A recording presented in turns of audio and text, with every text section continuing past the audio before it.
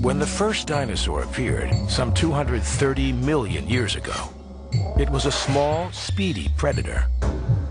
The entire dinosaur family, which ruled the Earth for the next 165 million years, was born of this small beast.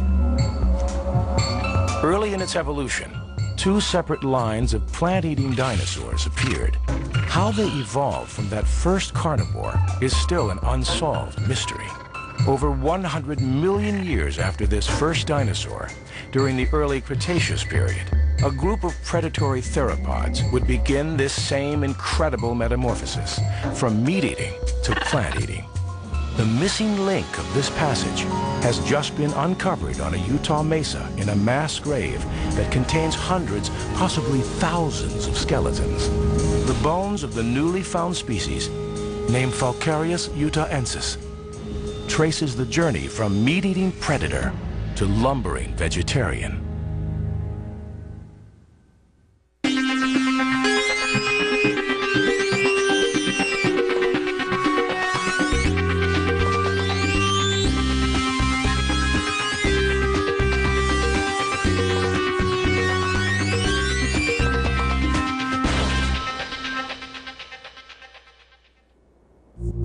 In a barren Utah wasteland, a group of scientists is journeying back in time, 125 million years. What they are uncovering may change what we know about dinosaurs forever.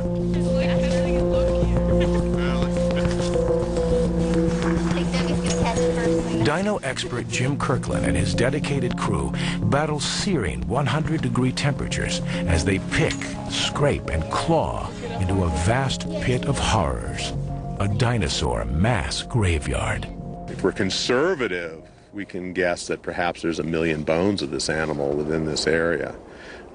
That's a pretty extraordinary sample. Most dinosaurs are only known by a few bones, a partial skeleton from one individual. Here we're going to understand a population that we believe was probably killed about the same time. The Discovery Quest scientist is a veteran dinosaur hunter who has discovered numerous new species, including the most dominant killer of the early Cretaceous period, utahraptor, and the first therizinosaur ever discovered in North America, Nothronicus. Now, this new find promises to be his biggest ever. We're very fortunate in this site. We have so much skeletal material from babies to adults. We have every element of the animal represented except for a few parts of the front of the skull and the front of the jaws.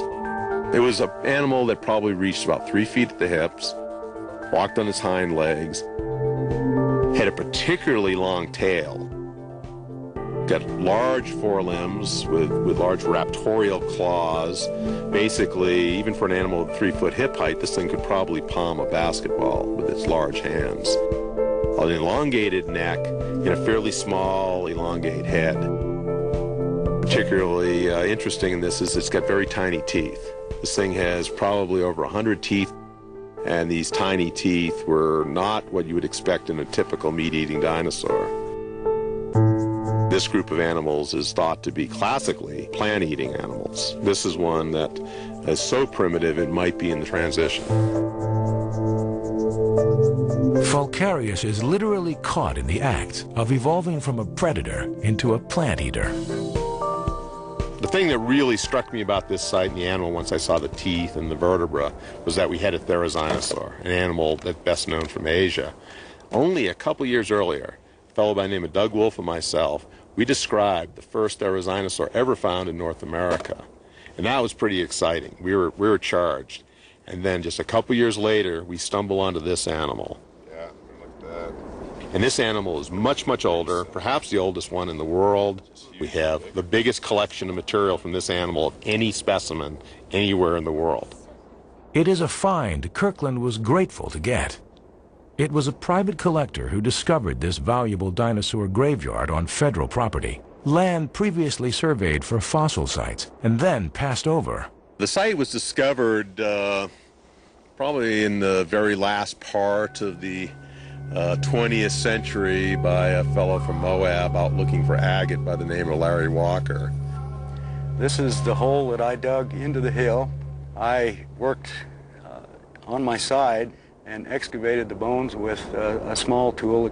So after excavating and bagging these fossils, I would take the pieces home and reconstruct the individual bones. Walker sold the bones not needed for his skeleton on the black market. With close to 2/3 of a complete animal, he realized he had a new species and made an important decision. And then that's when I decided to turn this over to the state of Utah and live with the consequences of my decision. Walker contacted Kirkland, but even with the coordinates, the experienced Utah State paleontologist was unable to find the elusive site. When we first came out here, we would never have found this site if Larry hadn't taken us right to the site itself. We got the coordinates, went out here, missed it. So we were walking on top of that surface, just out of sight of the quarry, looking for the site and missing it completely. If Larry Walker hadn't taken us right out here and put our nose on these bones, we would never have found this site. I was investigated, I was indicted, I was convicted of theft of federal property. Consequently, was given a 5-month sentence with 3 years probation and a restitution amount of $15,000. Walker's decision to turn the site over to Kirkland was personally costly, but if he hadn't come forward, this important discovery would have remained buried in the Utah desert. Lindsay Zano understands how important the discovery of Falcarius is. She is a doctoral student at the University of Utah, specializing in therizinosaurs, the group of dinosaurs Falcarius gave rise to.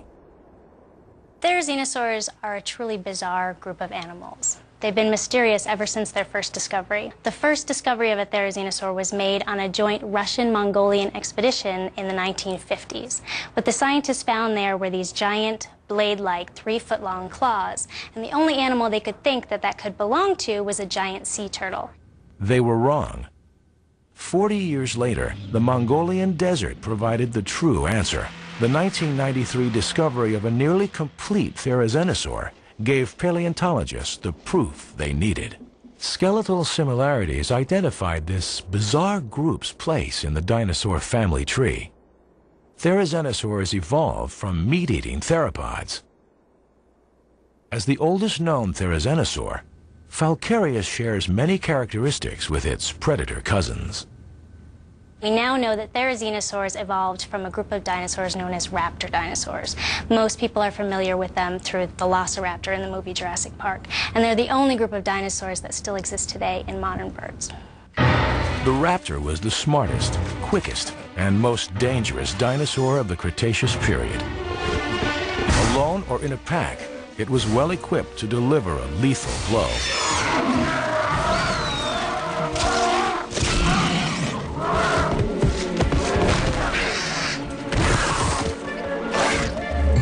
Raptors possess speed, killing claws, and serrated teeth.